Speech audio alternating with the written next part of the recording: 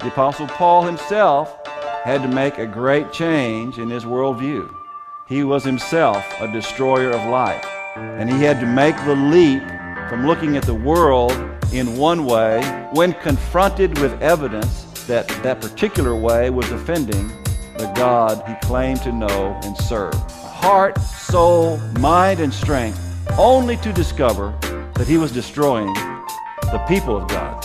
His so-called Damascus Road experience, where he was thrown to the ground and blinded by an encounter with a risen Christ, who confronted him with the words, "Saul, Saul, why are you persecuting me?"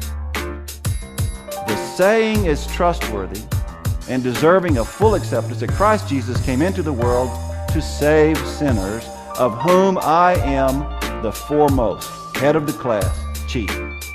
I was a blasphemer, persecutor, and insolent opponent.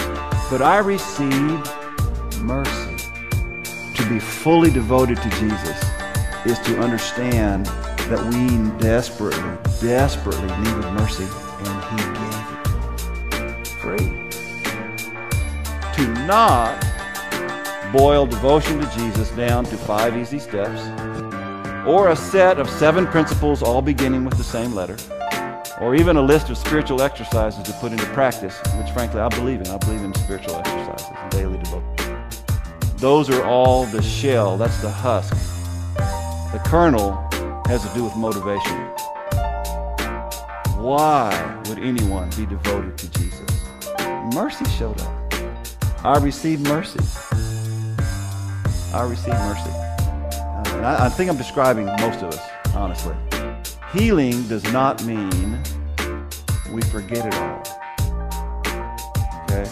Healing means looking at it straight on and saying, I was forgiven.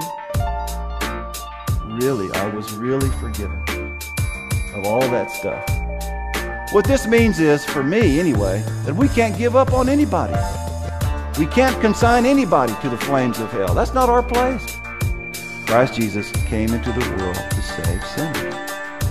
And if Jesus can save me, he can save anybody.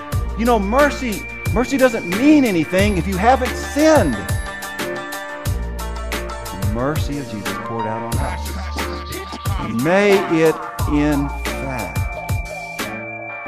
break our heart again.